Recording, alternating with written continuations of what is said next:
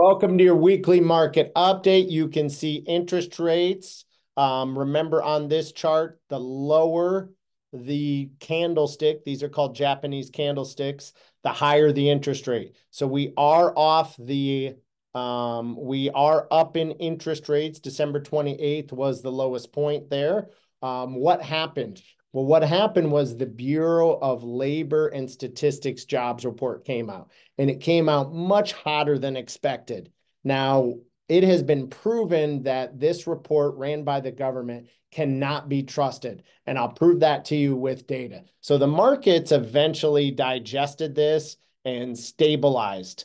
We want to see it keep on this trend line, and you'll probably see a move back up here. What will cause rates to go lower? Inflation, talk of the Fed cutting interest rates, the jobs reports coming out showing weakness, because that will help pull down inflation. So let me share the charts with you to prove what we're saying here.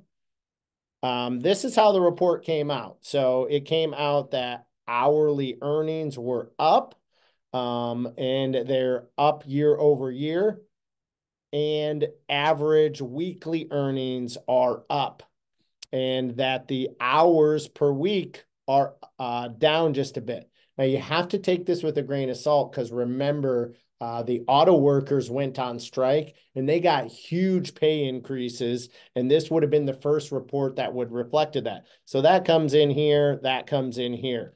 But this is a sharp contrast to ADP, who has actual data of employees close to 10 million. Remember, the Bureau of Labor and Statistics does this off of forecasting and statistical models, not off of actual payroll data.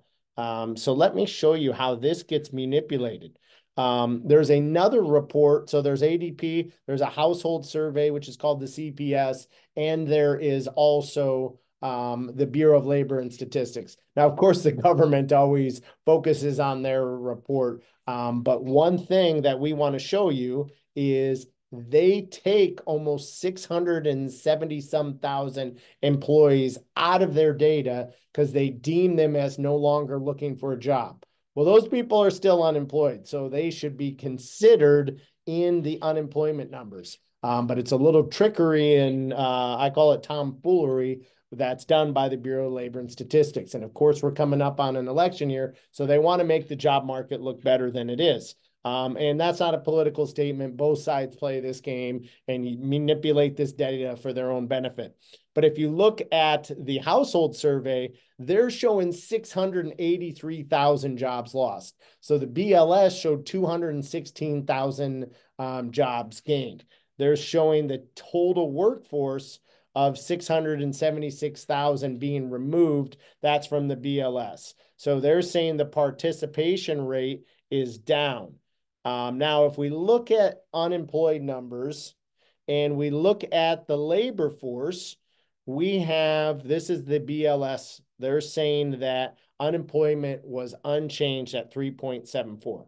But if we add back in these 676,000 people to the number that the BLS, the government report, pulls out, then you'll see that this number isn't accurate.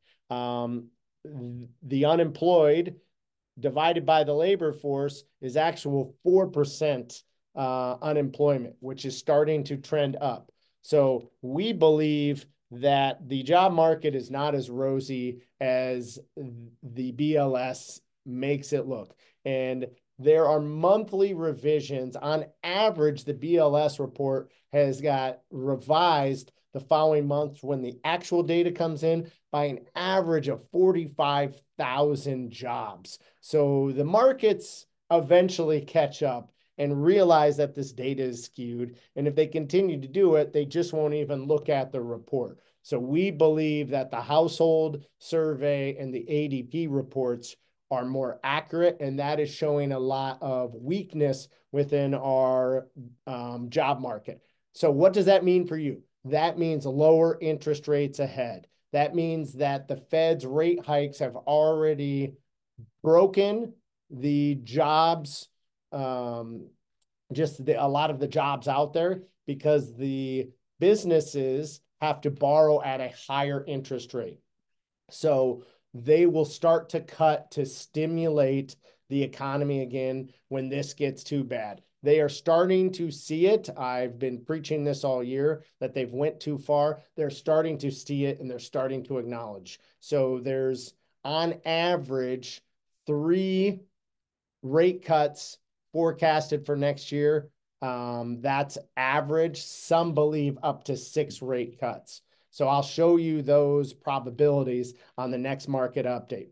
If the market's really hot, be aggressive with your search. The National Association of Realtors believes for every 0.5% interest rate decrease, there's 5 million more buyers that can qualify.